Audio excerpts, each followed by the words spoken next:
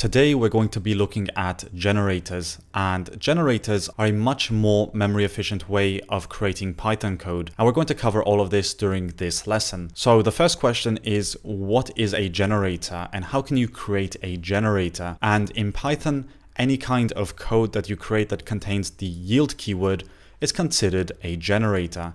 So here we have a for loop that says for I in range 10,000, yield I, and that makes this function a generator. Now the yield keyword is used to return one value at a time, and I also went ahead and wrote the equivalent as a for loop, although there are some differences between these two. So as I mentioned earlier, generators only return one value at a time, while the for loop will return to us an entire list. And what that means is that this actually has to create and allocate memory for this list, while the generator doesn't allocate any memory for any list because it's only yielding one value at a time. It's not creating anything or holding reference to any of this.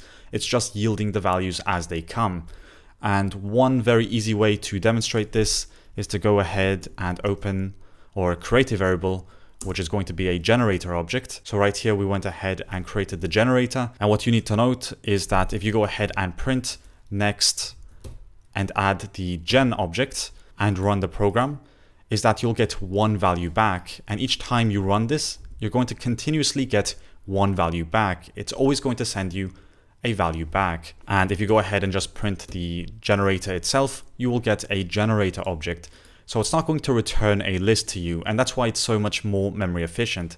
It's just a generator object which returns values to you as you request them. And what makes this so great is that sometimes you'll have huge lists that you don't want to get all the data back at once, but you just want to get one element at a time at a slower rate. This will make sure that you only get the data you need at the time you need it, while when you create a list, you need to create the entire list. So this can take lots of time to load before you get any results back, even if you only need 10 items from the list. Now, it's also important to mention that generators aren't necessarily faster than lists because they don't really create lists. They only yield one value at a time, which when used in the right context can make your program a lot more efficient, hence faster. But it does not beat the for loop in terms of efficiency in creating lists. And the reason is that we don't get a list back from this, while here we do get a list. So in general, if you're going to use a whole list a lot of times, it might be better to generate the entire list and use it many times. Otherwise, if you just need to grab a few values, generators are going to be much more memory efficient because they do not create lists. You need to create lists from them. And to demonstrate this, I went ahead and created a generator function that actually returns values as a list. So inside here, I went ahead and created a temporary list. And for I in the generator, we just want to grab the first 1,000 values instead of grabbing the first 10,000 values. So as soon as I gets to 1,000, we're going to break out of this loop and we're going to have 1,000 values in this list. So in this context, this list is going to perform much faster than the for loop. And that's only because we don't have to get all 10,000 values. We're only getting the first 1,000 values. And we can always decide to add to that later. Now, I also went ahead and created some code down here that times the functions. So here we have a timeIt function that runs the test 10,000 times for the for loop to get the speed from that. And we also have another one for the generator return, the one that returns 1,000. And this will just calculate the speed difference between these two. So if we go ahead and run this, it will take a moment to calculate, but as soon as we get the result back, you'll see that the yield was 526% faster. And this again is only because we decided to return 1,000 values instead of 10,000, but we didn't need 10,000 values in that context. Now, if we go ahead and just run the generator, you'll see that it's going to be even 300 million times faster. It's going to be a huge number, or actually it's 350,000 times faster. And that again is because the generator does not create the list. It just creates a way of retrieving each item one at a time. And that's what makes it so memory efficient. It doesn't hold the entire result in memory. It only holds the current iteration for that moment. So for example, if you were to run a for loop in a program, you might see some data being created. You might have 10 megabytes of data created after the for loop, but after you run the generator, you'll still have the same amount of data that you started off with. It did not reserve anything, so it's extremely memory efficient. But do not confuse this 350 times faster with actually optimizing your program that fast. That's just how fast yield is compared to the for loop for that moment. We did not create a list from it, and it's understandable that it's that much faster. And also, you might be familiar with lists and list comprehensions. The generators have something that's very similar, and I just like to call it a yield comprehension.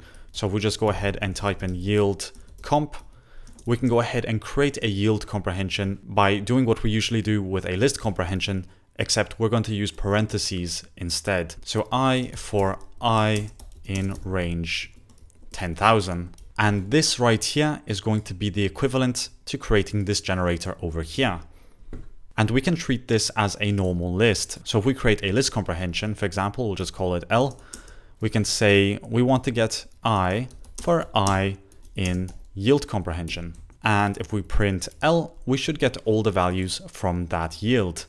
So here we get up to 10,000 values, as you can see, was printed to the console. Now, when you retrieve all the values, you'll notice that it's not going to be faster than the list because you are getting all the values and creating a new list. So that doesn't really speed up your program. But again, you need to keep into account that yield allows us to grab one value at a time. So if you only want to grab the first 10 values, it will allow you to do that without creating the whole list at once.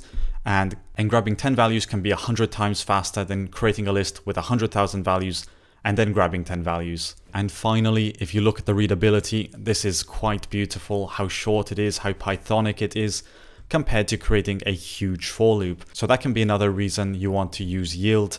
But in general, just keep in mind that this returns one value at a time, keeping the resources of our computer to a minimum, giving us some really sweet performance. But at the end of the day, you shouldn't try to force using generators. Just use it when you know you don't need to use all that information at the exact same time, so you can save some resources and optimize your program. But in general, for small programs, there shouldn't really be any reason to use the yield.